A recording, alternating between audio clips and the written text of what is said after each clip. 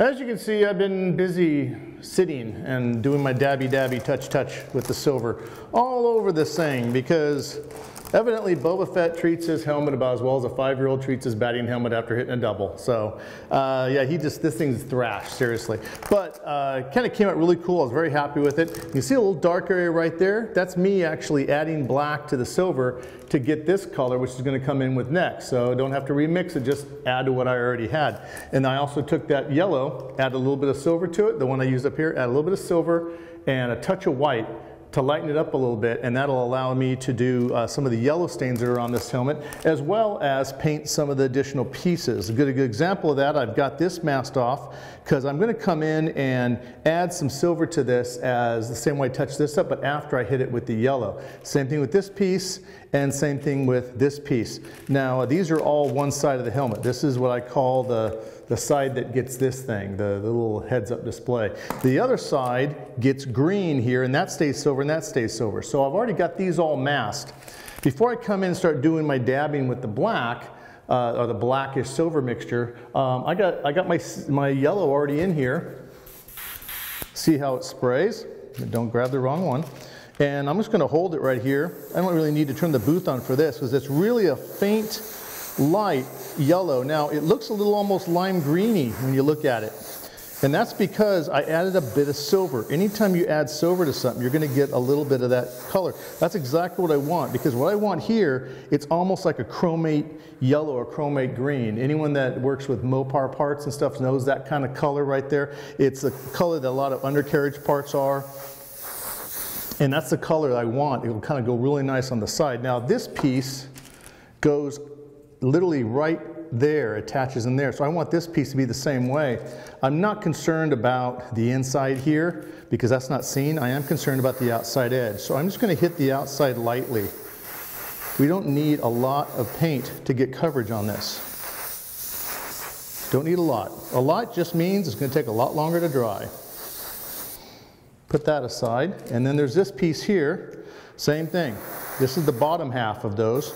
And it gets that cool chromate yellowish color, which I will be using to dab in because this color is the undercolor of some of this part of the helmet, and you'll see some of it. It'll look, I want it to look like the paint's come through, and the first thing it ate down to was this color, then it ate down to a darker black primer, then it ate down to the silver. That's the actual base of the helmet. If you understand the way something's painted, you can successfully create a faux finished version of it because you can kind of think the way the paint was. Now, put this airbrush aside. Luckily, I saved my green. I sprayed these inside areas here with. Always save your colors because you may need them later. And I'll use this in the airbrush. Whoops. 1 second. Drop the cap. It happens. And I'm going to come in and spray this dark green here.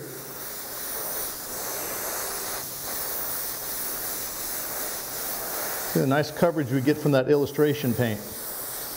Covers really nicely. This is going to have a lot. I keep losing my cap. I think it's got a clog in it. That's why I pressurized it. That's all the green I really needed on that. That looks pretty good right there. Let that sit there and dry. This is going to get a lot of that silver etching on that green as well, so I'm not really particular about, ooh, it's not perfect. I don't want it to be. I want it to look like it's thrashed. Don't have this attitude all the time. Many of your clients don't want that. But when you're doing faux finishing, always do that. Now I've got a little bit of 4011 in here I've been using as a reducer for my brush. And let's come in with this black/silver mixture. I, of course, will use my reference image. Let me see, which one am I going to bring up first? This one's a good one. That's the head-on shot right there. And you can see here, there is some different areas. It's got that darker color right there on the red and up there around the indentation. We'll leave the main indentation like this, the actual silver. Then we'll come in and add some more of this around it. So using this as a reference shot right here, I'll come in and kind of hit some of these areas. Now you look at that, you're like, oh, that's much darker. It dries lighter. It's always important when you're messing around with paint to check and see how it's drying later, because you may look at a color and go, oh, that's perfect, and then later you're like, oh wait, it's too light. Things either do three things. They dry the same, they dry darker, they dry lighter. Which ones? I don't know. Let it dry and find out. Also, some things look different when you clear coat them. Like if I'm coming in and clearing this with shiny clear, it may have a totally different look than if I come in and hit with matte clear. Well, this whole thing's going to get a matte clear job. Maybe a combination. I'm going to cocktail it. A little bit of matte, a little bit of satin. I don't want totally matte. I'm going to come in and use this silver mixture on the inside of his fast forward and reverse things. Remember, Boba Fett says, be kind, rewind. There we go. You can see him better from a distance. And it also kind of emphasizes the fact that the undercoating on this helmet is probably some different colors like that. Plus, there's a couple of areas around it that have that black, those little black dots. Little black areas where the primer is coming through. Now, what I'll do is that since the primer is the first thing that's coming off on this, you'll go around the silver, and not all of it. In some of those silver areas, they're going to get a little bit of that black splotchy surround. I'm not going to go over all the silver. This color will look different over silver, and it'll look different over green. So know that when you're coming in and you're adding your additional primer texture, or whatever you want to call this, dark sealer.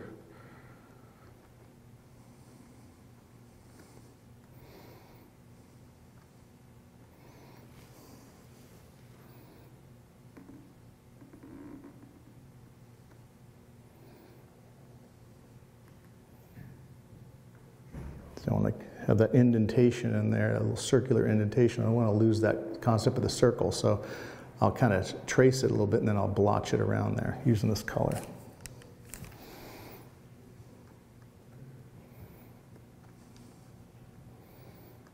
And there's some areas that just get nothing but this color. Like there'll be a lot of this color all by itself. Because remember, it's a secondary primer. And don't want to do brush strokes. If you accidentally do brush strokes, come in and tap them with the brush to get rid of it. Because otherwise, the brush stroke will make it look like you just brushed the paint on. You want it to look like it's chunks, little chippy things. You can leave little dots around it because look at those little pinhole chips all the time.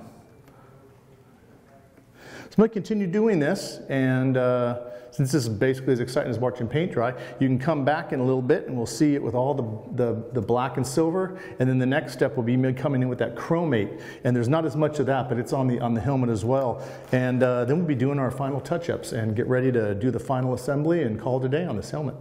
Well, that was almost as much fun as stippling the silver, and I say almost as much fun because there wasn't as much of it. But you see, I got the dark all the way around the silver here, gave it a lot of depth, kind of shows the differentiation between the areas that are busted away down the sealer and down to the actual metal. Has a real nice eroded look. You want to look natural, almost erratic. I did add a little bit to my airbrush and just shaded it a little bit here, and that gives a subtle shadow. So when this is clear, it's really going to have an indentation look without having to actually dig a hole in that helmet. There's only one step left to go on that, and that's using that chromate yellow and coming in on a couple of areas to show some of that primer, which is basically this color here. And if you see, I've already unmasked these pieces that we painted earlier, and I came in and added some extra silver to show some wear on that chromate. And this piece is just about done. This piece, I came and I masked, and yes, I didn't show you, but you can figure out how to do that. I just took some 1/8" tape, masked off, and sprayed that same green I had before right in there, brushed in a little bit of silver on that, and then eroded away some stuff on that piece. So this piece actually it goes like this on the side of the whole helmet with the heads-up display, the little thing that sticks out of the antenna, people call it, comes right there. This part is just a backing behind that actually holds the antenna itself. So in actuality, this helmet does function. You can drop the heads-up view down. Now there's still a little bit of texturing left to go. As you see this piece here, I've unmasked it. I came in with some of the silver and dabbled it here and there, and it looks nice and worn, and it'll match up nicely on this side of the helmet. It actually comes right in here, and it overlaps some of that silver in the background. So you can see how this is going to look really cool right there on the side of the helmet. Matches exactly. And when we're done, we're going to epoxy this thing on. Now before epoxying, since we got paint here, I'm actually going to scuff away some of the paint and take like a Dremel or a drill and just do a couple of little random holes there on both sides. That gives an area for the glue to really stick onto on that. But we're not still done with this. I'm looking at the piece here on my phone. You can see here, if you zoom in, right there, there's some red on this piece as well. You see I've gotten pretty close to the way that is, and there's a funky little weird insignia in black. There's actually little insignias on both sides, and that's a little detail stuff you can do later, and I'll do it at the end. But I'm going to come in with some red, and I still kept my red from before. I spray on the helmet, and if I need to do some touch-ups on the red here, I will, just maybe to add some more depth. I'm going to use that red to doppel this thing as well, and I'll show you that right now. I've got the red right here, and all I need to do, doesn't take a lot, is just come in like on the bottom here. I'm just going to dot it in here and there. Let me dry the brush a bit. And just make it look like it's just some leftover red paint peeking through. And that matches up the rest of the piece nicely. Now this doesn't cover as well. Why? It's not a metallic. The other ones had that silver, quicksilver in it. That aluminum makes it cover very, very fast. But it still works out pretty good. Just take a little bit longer to dry.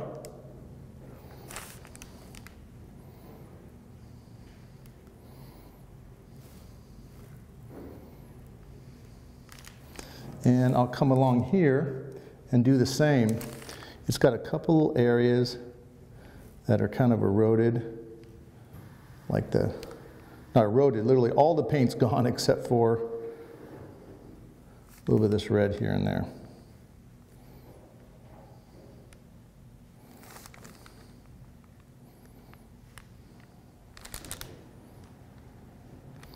I'll go a little bit on the sides as well to show dimension and depth. If paint's eroding, it's not going to be clean on one side. It may be clean for a little bit because it chipped and it created an angle when it chipped, but yeah, just play around with it and make it look random. Try and make it look random. Make it too orderly, it looks like you did it on purpose. And that kind of defeats the entire purpose of this. And I can add some that's not actually on there. I can take some artistic license if I want. I don't think the Boba Fett police are going to be arguing, oh, that's not the correct, accurate. You're not canon, that's not canon erosion. Yeah, well, there we go. Have it here and there. And it looks a little bit different when it's clear coated with the matte. It'll all have the same sheen, so it'll all fall into the same plane. Look very, very similar. Yeah, a little bit on the side here just for fun. Okay, there we go. We got my erosion on this piece. Let that sit and dry. And then the other pieces are all fairly finished. These are all kind of done except for that little logo, a little weird and Mandalorian insignia that's on the side.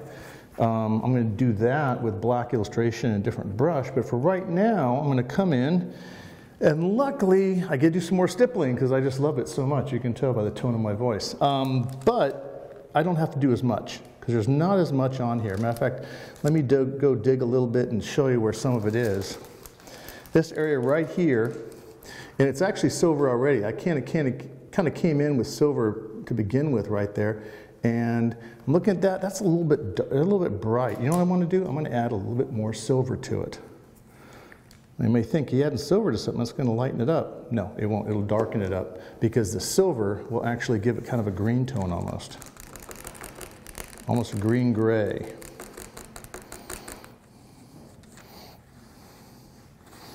Let's brush some next to it and you can see the difference.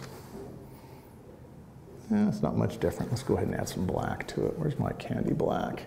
So you always keep a little stash of stuff around you. Let's go black with this. This little bit of candy black. I didn't notice I'm not using illustration black because that would almost be too much. The candy black has a tint to it. Lets the silver come through. A little bit more. Looks good. Always when adding candies to tint with, and I use candy black as what I call a neutral gray tinter. I'll tint any color with candy black to drop it down in value. It doesn't kill the chroma completely, even though it's kind of a bluish purple. It doesn't kill it completely.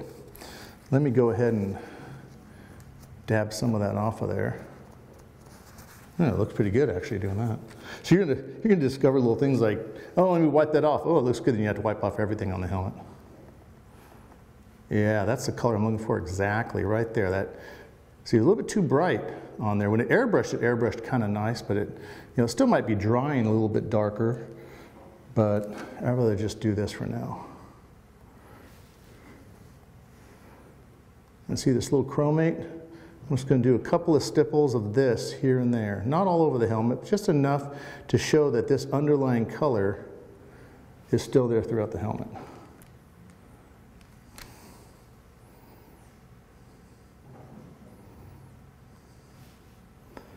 And there's a little bit of it down here.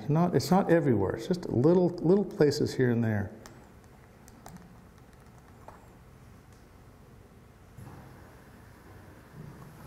Okay. So I'm going to go back and do this over the whole helmet to add another depth of texture, another color, and at that point we should pretty much be done. Okay, you see I've did enough of this little chromate green back here. It kind of creates a nice balance, and then I even came in, because I darkened it a little bit more than this, and came in and, well, just rub that off of there, which works fine. I'm going to come in and do a little bit along this too, just to kind of create some erosion around the edge of this to kind of make it look old.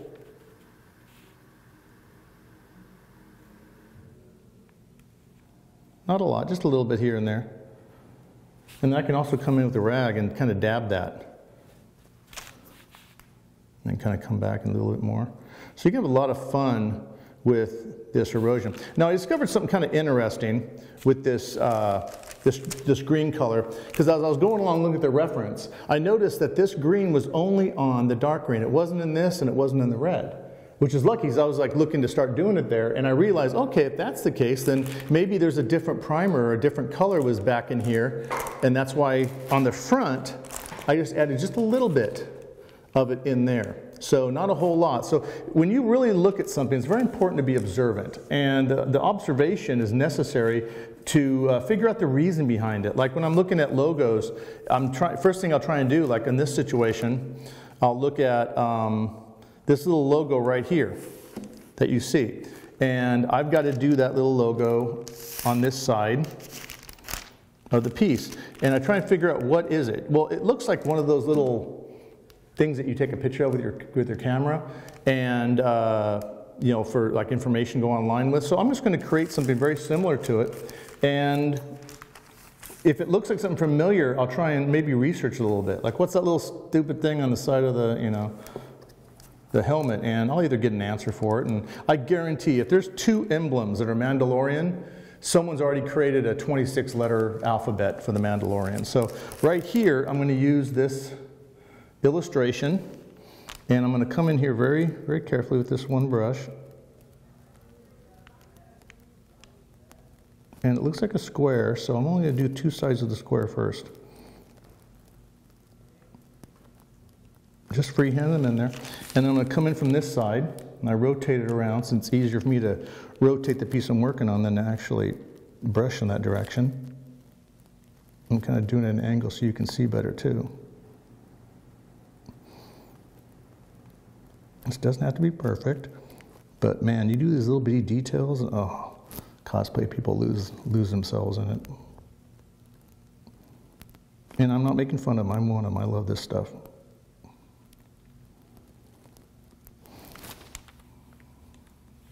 And there's a little dot in this one, not quite sure what it is, but it is a dot right here. There's a dot on this side, and there's a dot on that side. So there, and that's done. This piece right here, got that little logo, whatever the heck that thing's supposed to mean, that one's done. Now, I'm going to go to the other, Cameraman just says he wants to see it again. So, there you go.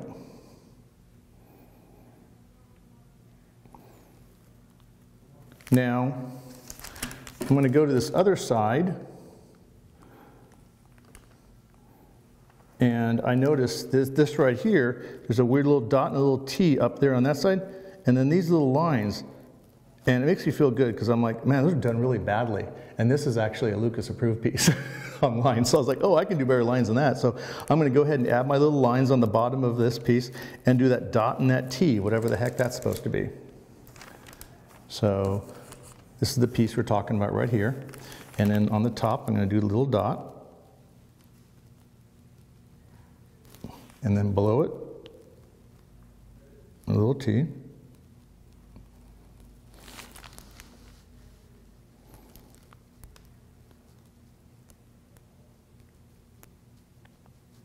Okay, just like that.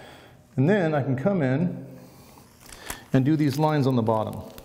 And it looks like the lines go halfway between here and there. So I will very carefully do one line there, one line there,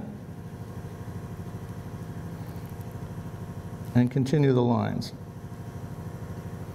Trying to square them off a little bit. They don't need to be perfect. In this situation, this needs to be better than the picture I have, which, you know, if I can make something look better than my reference, do it. Now, could I get really fancy with this? I'm sure someone out there has a set of decals already for this. That's fine. I'd rather just paint.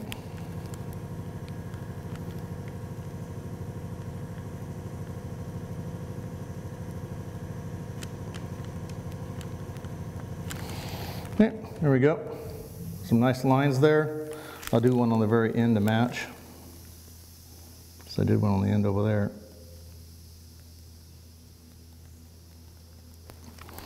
There we go. We'll call that a day on that piece. And so that piece kind of lines up right here with whatever that is. I don't know, this is just a housing for the antenna. Now there is some black on this helmet. It's another thing, I always do this. I always will clean my brushes, get everything done, put everything away, and all of a sudden it's like, oh, I got some more black I forgot on the back of the helmet. There's this area. See this grading back here? Let's see if I can get that over here. Here we go, that's better. So I need to come in and just, I'll use the same small brush because I like this little thin brush I found.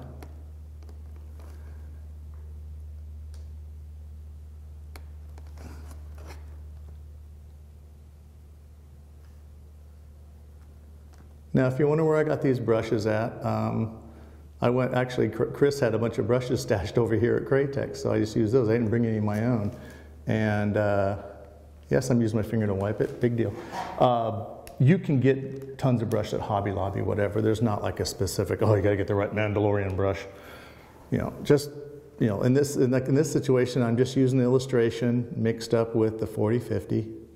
No reducer. The only reducer is what I dip the brush in to clean. And so a little bit of the reducer is left on that brush, which kind of helps. But if I had more reducer on it, it wouldn't be covering very well.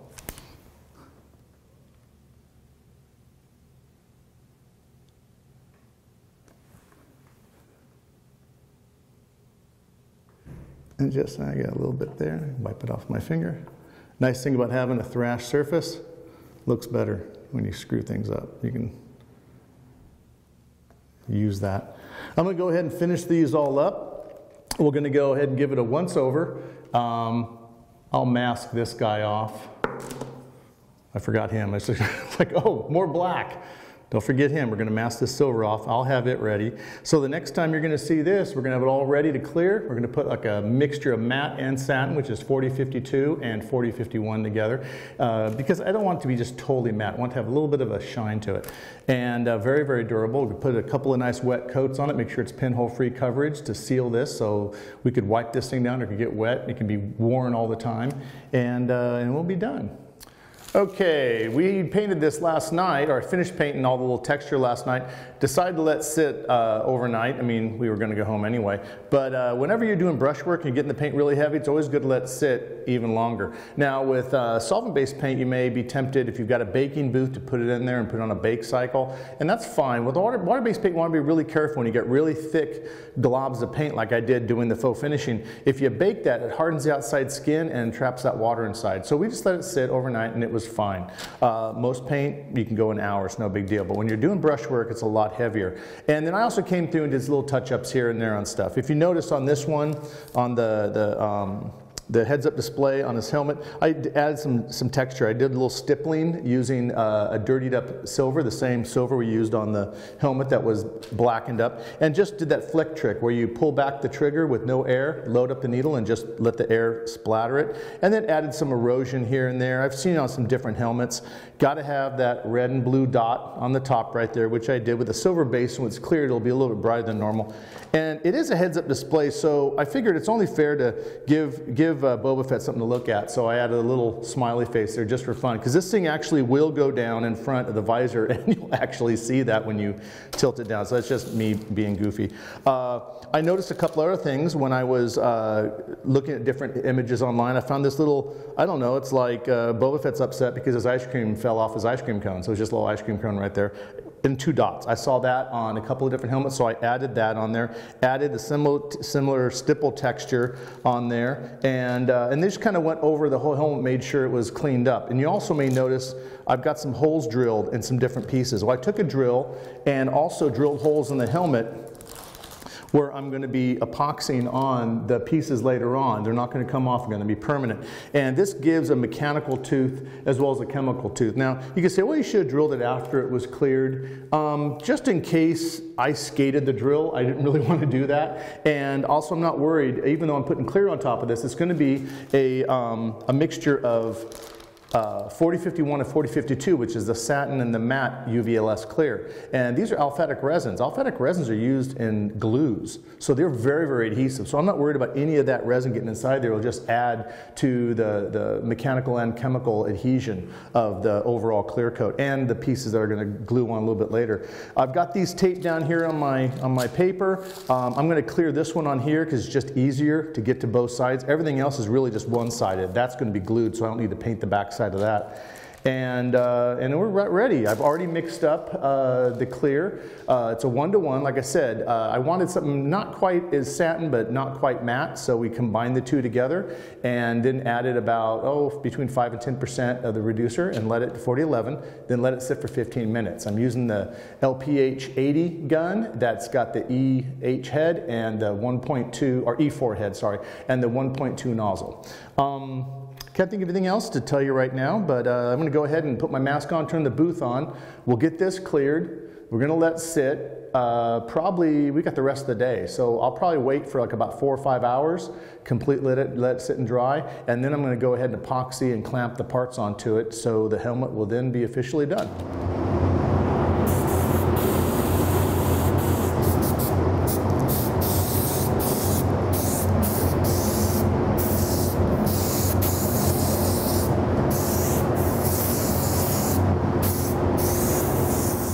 Hey guys, we are back in the booth and the helmet is 100% done. It looks fantastic. The finishing touch is going to be doing this little screen, the black face screen in here. So Craig unfortunately had to hop on a plane and head back home to California, so he left me in charge of dealing with that. And typically what we would have done would use just a black piece, already black, almost like window tint, piece of mylar or acetate.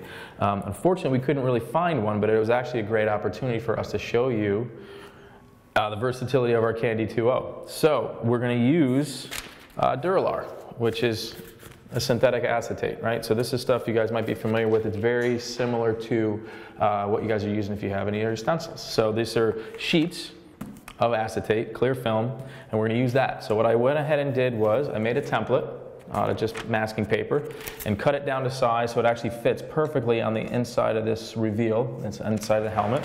I transferred that over to a piece of acetate, the Duralar, cut it out, and what I did was I taped this up, and the only reason I did that was to allow just the paint, the overspray, to stay off the front of this, because all we're going to do is we're going to reverse paint this kind of like an RC car. So the other part of it is actually helping because I have it taped down to a piece of cardboard so it's not going to blow all over the place. So we're going to do it with Candy 2.0, and it's ready to go. I just gave it a quick wipe with actually our 4020 reducer that actually makes a great cleaner for plastic because it has a little bit of acetone in it, and it'll actually kill kind of the static electricity. The water in there will actually neutralize any kind of a static charge, especially when you're working with plastic like that. It has a tendency to get real sticky in terms of the static electricity. So for this, I'm going to use my TH2 Love this gun, like always. And we have our Candy 2.0 mixed 4-to-1. So we did 4 parts of our 40-50 to 1 part Candy 2.0 black. And we're gonna go ahead and just spray very nice and even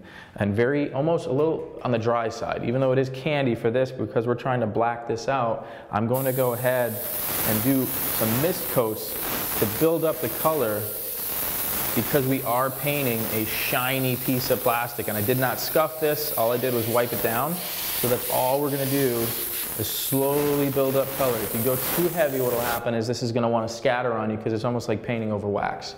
So we're gonna do a couple light coats, let that tack up really nice, and then probably 4 or 5 coats. We'll get this looking exactly where we want. We're gonna let that dry up nice. And then what I'm gonna do is come back and put a finishing coat of 40-50 just straight out of the bottle with a little bit of reducer over the top of that to lock in that candy. And then we'll let that dry, and then we'll glue it in place, and we're gonna call this project done. So we'll see you guys in a little bit. Okay guys, we are back in the booth. My visor's all painted. I put 4 coats of candy black over that piece of acetate, the Duralar. Just a little 2-part epoxy just to bind the edges here and lock this in place in the helmet. So I think, again, this is just a really cool, simple but really detailed at the same time piece that demonstrates what you can do with our paint system and the 40-50. In this case, it was the 40-51, the satin finish on here as the overall to lock everything down. So this about wraps this project up. Again, big thanks to Craig Fraser and Craig Fraser Studios for coming out here and doing this, and this is gonna stay here on display. So the only thing left to do is to try this thing out and see how it fits. So thanks again, guys. I am Chris Arpin here at Createx. We'll see you next time.